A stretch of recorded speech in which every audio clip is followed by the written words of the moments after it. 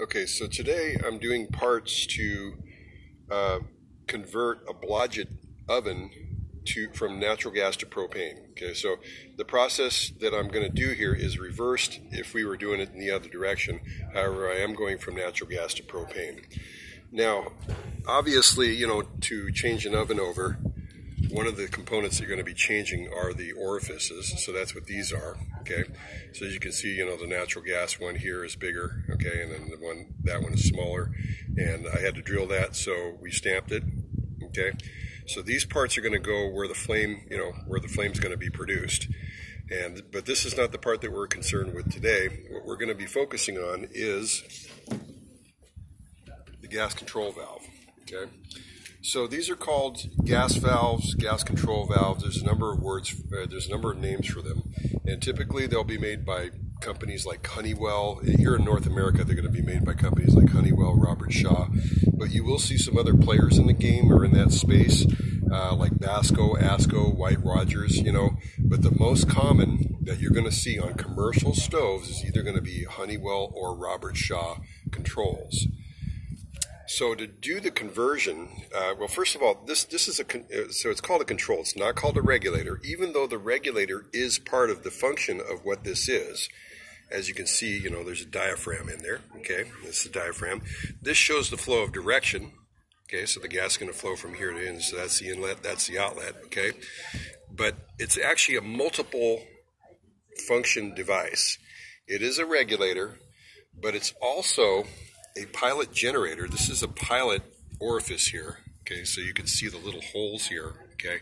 The gas comes out of there, it gives you a nice little pilot flame, okay, but also it will not allow you to turn on the oven without there being some type of flame source in the oven present.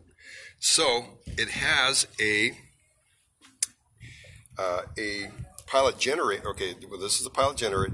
It also has a thermostat that goes from a point on this device, which is right here. Okay, it goes from there. It's not on there right now because the person who sent this to me took it off. But anyway, there's actually a thermostat that comes from there. It ends up being in the flames of this to verify that this pilot is actually lit. Otherwise, if you turn on the stove and there's no pilot there, you're going to have an explosion because you're going to have an oven full of gas, and so it's designed to prevent that. Okay. Now it also has an on-off device, so you can turn it from on to other. It's right now it's in the on position, and that's off. Okay. So obviously, to get it going, you have to light the pilot. Okay. Some of these systems, there'll be a spark generator to light the pilot, then it'll verify that the pilot's lit, then it'll allow you to start the oven. If there is no pilot lit, the oven will not light. That's what this is all about. You'll see this in all commercial kitchens and all commercial devices. Devices in commercial kitchens require a pilot light so that they have something to light the main flame off of. It's the standard of the industry. That's the way it's driven. Okay. So in order to convert this from natural gas, which is where it's at right now, to propane, you have to change a couple of things. I've already talked about the orifices, okay, so that's going to be where the actual flame comes out and, the cooking is done, right? But these aside, the parts on these that need to be changed are the regulator, okay?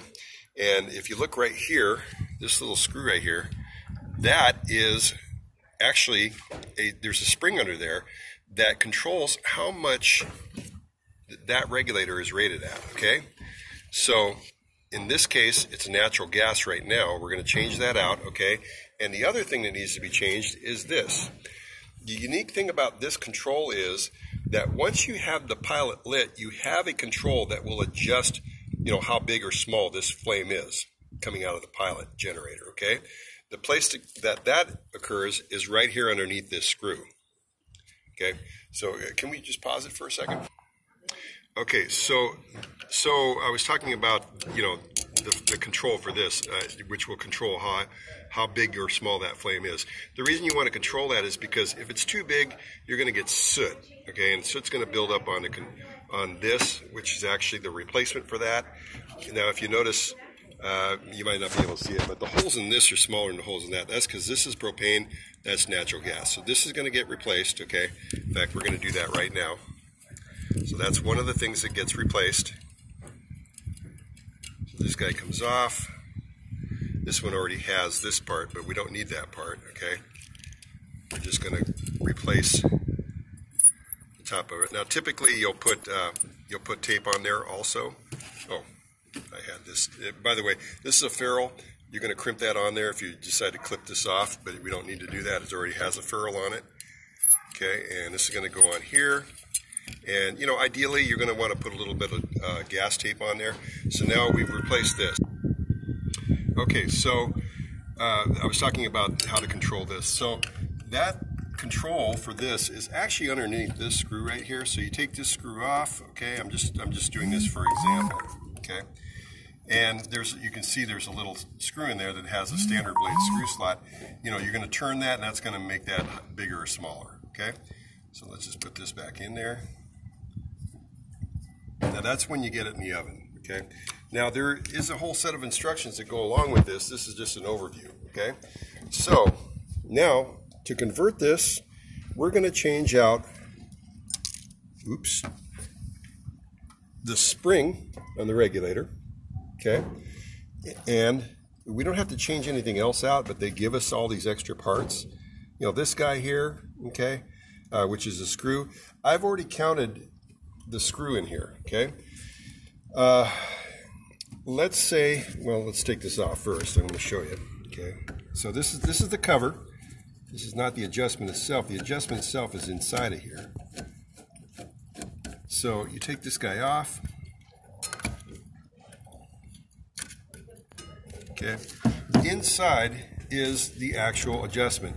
Now this regulator from the factory is set at 3.5 inches of water column. Okay, this regulator is variable from 3 to 5 inches of water column depending on how this is adjusted. And the reason it's adjusted from 3 to 5 inches of water column is that maybe you're using this stove at altitude and you need to have it, you need to adjust it for the altitude. So that's why they allow adjustability on here. They also allow adjustability on the pilot generator, okay? So this is a totally professional unit. That's why this is set up this way, okay? Now, I've already counted the number of turns this is here. This screw here is actually turned in 12 turns from the top and 4.5 turns from the bottom. That gives you the 3.5 inches of water column that it's rated at, okay? I'm not worried about that because I'm going to replace the spring. Even though I'm going to still turn it in 12 turns, I'm going to do that because this one was set in 12 turns. That does not mean that once I put this in, it's going to give me the 10 inches of water column that I'm looking for out of it, which is what I bored this orifice to.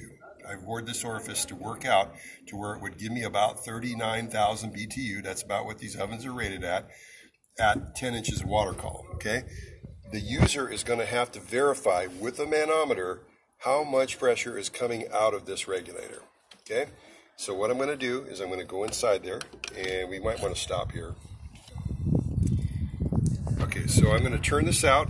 Okay, I'm going to go, and I already know that it's 12 turns to turn it out, okay? And I'm not worried about that. I'm just going to go ahead and turn it out. And I don't know if it's going or not. Let's see here. Yeah, you know what, stop.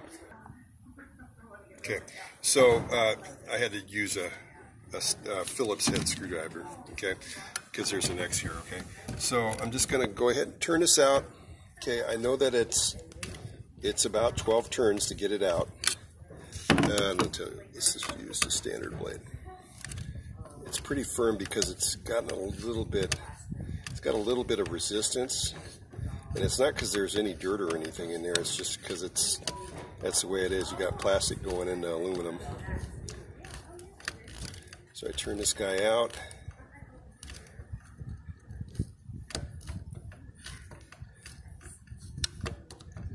Like I said, it's about 12 turns, so it's quite a bit of work. Get it out. Turn this guy out.